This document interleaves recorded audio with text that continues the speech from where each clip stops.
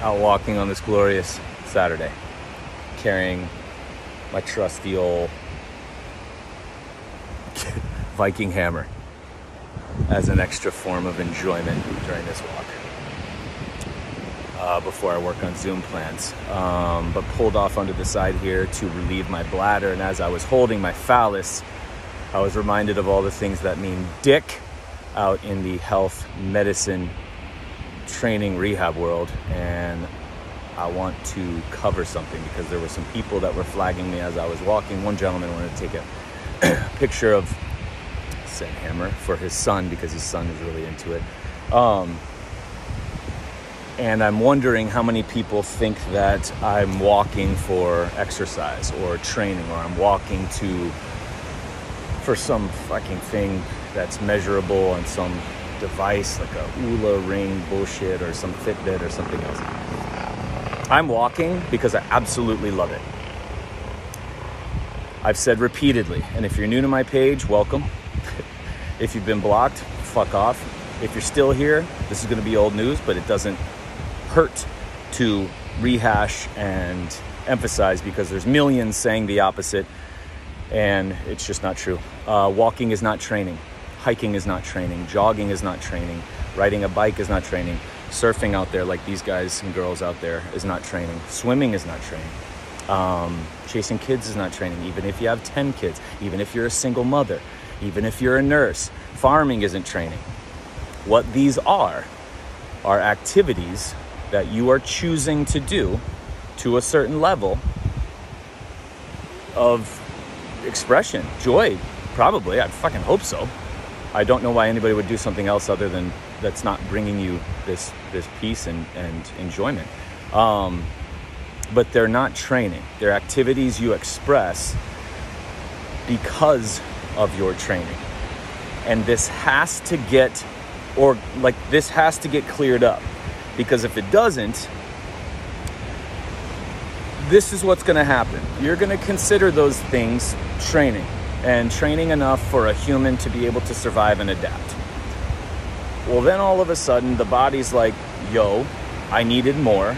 I needed to be challenged more at every joint from toes to thumbs. I needed more movement all throughout the day. I needed you outside the gym. I needed you away from guided classes like yoga and Pilates and disasters like boot camps and spin classes, and I needed you more than on the court of what you're enjoying to play on the weekends in your sport or whatever. I needed more.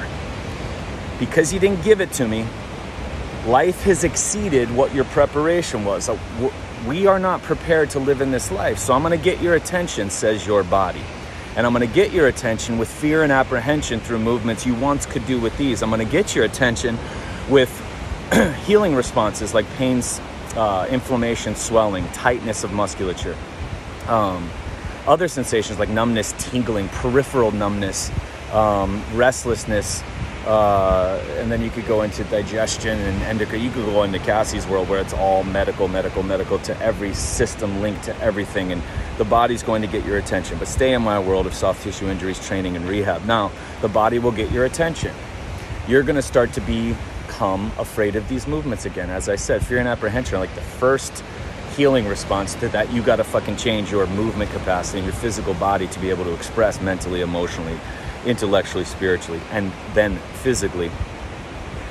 But you playing your sport, chasing your kids, farming, enjoying things like out there, hiking, walking, carrying a hammer, walking, whatever it is, you now can't do anymore. Or body's like, you can't stay in these environments. I'm going to lock you down. I'm going to pull you away from things. I'm going to get so severe, I'm going to prevent you from getting out of bed. And then you're going to go ahead, guided by not innate, not you, not your truth, because your truth is principle. Your truth, you would just get what I'm saying. You are going to be guided by these practitioners. You're going to go ask for help from these health coaches that are coming out in droves, these certified licensed practitioners, from chiropractors to acupuncturists to massage therapy to Reiki to whatever you want to say, whatever medicine, German new medicine, homeopathy. If it's a medicine and it has a name, this is what I'm talking about. If it's training and it has a name, yoga and Pilates and functional range and this, you're going to go get help. And they are going to agree with that. They're going to get you to believe that, one, you can't keep this up forever. That's one thing. Two, you're broken and need fixed by whatever they're selling. Products of some kind, an adjustment, a hands-on kind of technique of some kind. Whatever they have their building for, whatever list of things that they have you on auto debit for, MLM, from essential oils to supplements to medications to herbs to cleanses and parasite cleanses and all this other shit. They're going to get you to think that you're aging, that decline with age is an actual certainty. They're going to get you to think that you're walking wrong or incorrectly, or that you're swimming wrong and incorrectly, or you're wearing the wrong shoes. They're going to sell you the right pillows. They're going to talk to you about getting the right mattress, wearing the right clothing. They're going to give you the gadgets. They're going to sell you the gadgets that you're going to do that you are going to acquire throughout your daily, and they're going to make you feel better. They're going to get you to feel a response immediately, and then you are going to go, oh my God, you're a godsend. Holy shit, it's the second coming. Why have I not been in this office before? My God. And then your body's going to keep repeating this, keep having flare-ups, keep having setbacks, keep coming back to it. And then you're going to go back to them. You're going to go back and forth. Then you're going to shop out to everybody else. And then you're going to accept this thing because none of it's going to appear to work.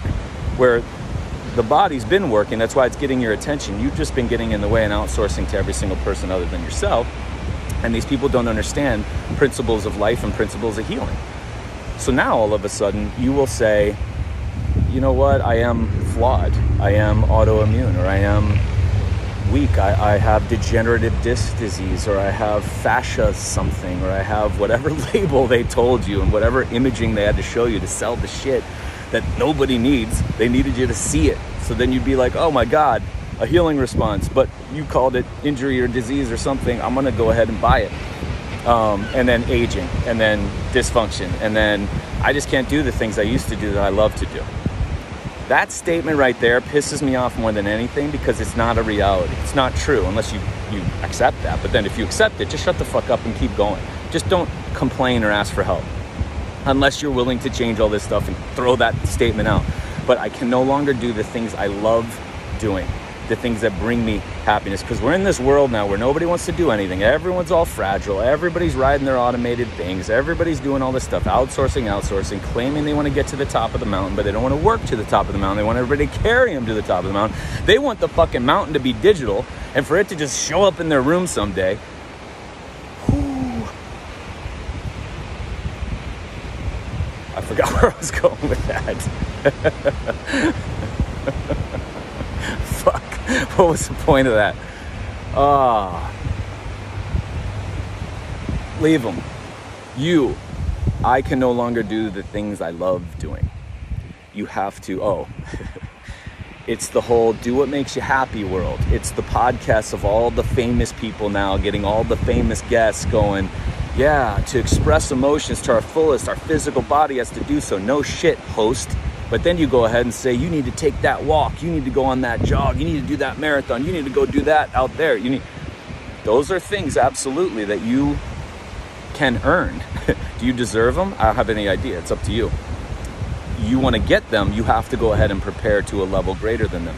If your life was like an EKG pattern, and all the ups and the downs were just your life experiences, your training needs to be the same EKG, only greater on the high, lower on the low. It needs to cover your life demand, only it's superimposed so you can't even see it.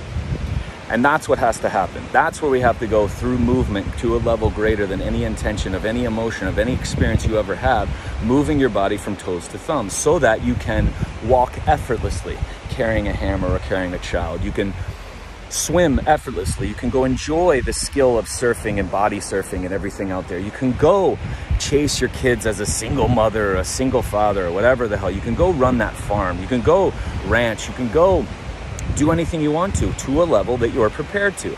But under no circumstances is training, walking, swimming, surfing, all this other stuff, because if it was, it wouldn't be enjoyable. And it's like, if I made walking training, if I could, because I could turn it into some stimulus from toes.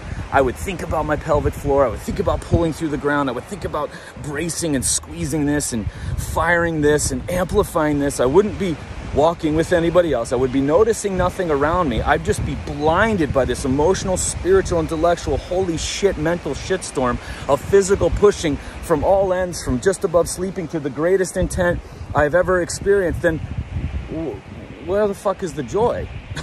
What's that preparing me for? More of this. And that's why you guys doing those things, it just sucks. It's like, I'm doing it, but it's not going anywhere. I know, because you're using things that are an expression as a preparation, and there's nowhere to go after that. And then it becomes just this hopeless fucking quagmire of shit where you just are stuck, and it's like, fuck this, I guess, and you're just bitter, and you're reaching out, and you're outsourcing, and you're trying to find loopholes in my message, or loopholes in Cassie's message, trying to play us off each other as if we're not talking every day, you dipshits. You won't find a flaw in what I'm talking about. You won't find an inconsistency. I had family loving try to find me drinking plain water when I was at this celebration of life. Like, I'm not saying don't drink plain water and then I go live another way. I'm not saying walking isn't training and this is my training for the day. Absolutely not. This is something I enjoy to do. Walking around my neighborhood, I might go get in the chop with Cassie later on if that's what we desire to do. But I will also train and create inputs so that I can keep doing this to a level greater than I did yesterday. So I can get out there and survive the ocean showing me that I am not shit and pushing me under and a riptide pulling me out and me trying to, absolutely. Because life is meant to be enjoyed, but you have to earn the expression of that enjoyment to the level of what your preparation is. In no way, you coming out of vagina or out of stomach, do you just get to do things. You're here and you're living, that's fine, that's automatic, that's constant. The regeneration adaptation process, that's constant. To the level of where you go, that's on you. And that's the design. It loves the challenge, it loves the effort, it loves not being fragile and fragile at the same time. But this whole thing of this being training and this being exercise and this being, you know, what's the Oula ring measure and how much sweat? I'm sweating my ass off today. In no way am I thinking that I'm losing weight and fat, because exercise training has nothing to do with fat loss. Nothing to do with fat loss. And for all you dipshits who I've blocked who are like, you're ADD and move so much, that's why you can eat Pop-Tarts. Oh, out, you're gone. Has nothing to do with it.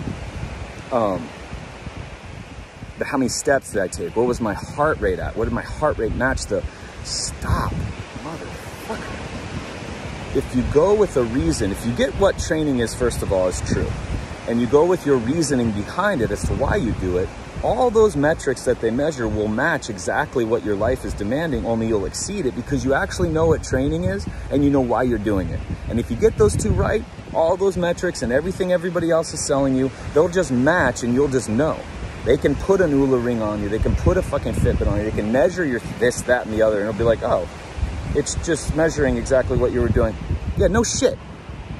So is walking, hiking, what is training? We got to get that right. We got to get that true. It's so perverted and so twisted and so macked out that nobody has any idea. And I'm tired of seeing these people fall victim to this and in their 30s or 40s, like not being able to live this life that you can thrive in, not being able to experience all that there is out there. My God, there's so much out there. Are you kidding me? Like that doesn't even begin to express it. The ocean, not even close. So before you rah-rah and rant me and rave me, health coaches, don't comment saying, oh my God, like minds, oh my God, and finally somebody saying what I've been saying, because it takes 2 seconds to look at your page and see you're a fucking fraud, lie, joke, and you will be blocked. Everybody else, take this. If it upsets you, throw the phone across the room, that's fine. I've had people do Zooms who threw the phone across the room because I upset them a year ago. And then they came back and saw truth and they're applying it and they don't need to go any further. They've got it. It's on them. Take this in. This is this is something that's irrefutable. I am going to go get a bunch of croissants for one young doctor and myself because we're going to be working on plans. As long as the croissants aren't already sold out, because I've spent 14 minutes sharing things inspired by me holding my phallus urinating on the side of a cliff. Did I urinate or did I not? Take it. It's truth. Enjoy your weekend. Or don't enjoy it. It's up to you. But prepare to enjoy it. Boom.